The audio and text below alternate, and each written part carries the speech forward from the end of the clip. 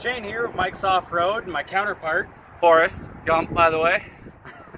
And we're here to talk to you about Jeeps today. So I guess we'll start off. One of the first Jeeps that ever came out was a flat fender Willys. We work on a ton of these. We've done motors. You know, we can basically get anything you need to fully restore these Jeeps. Can we jack this thing up? We didn't do a lift hill on this one for us. Just wait a minute. So on this, you know, like I said, anything to restore the Jeeps, keep them in working condition.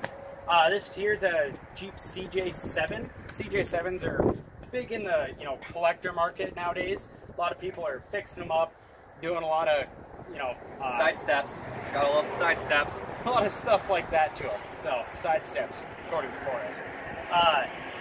TJ, probably one of the most, you know, used Jeeps for things like off-roading, things like that. You can get them for a fair price, and you can do a lot of stuff with accessories, bumpers, lights, winches, wheels, tires, tire swingers, all sorts of stuff like that. This here is a Jeep LJ, which was basically a late TJ, stretched wheelbase. We work on a ton of them. They're probably one of the most, you know, used off-road vehicles. They work really well off-road because of the wheelbase. Do a lot of lift kits, steering components, in tires, wheels. We actually did a Garvin rack on this one and tons of lights. What about sway bar disconnects? Of course, sway bar disconnects. Gotta have flex.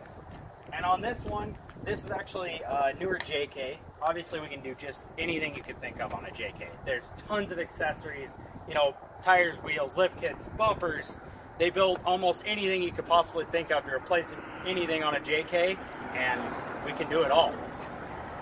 So come on down to Mike's Off-Road and check us out. We love the Jeeps.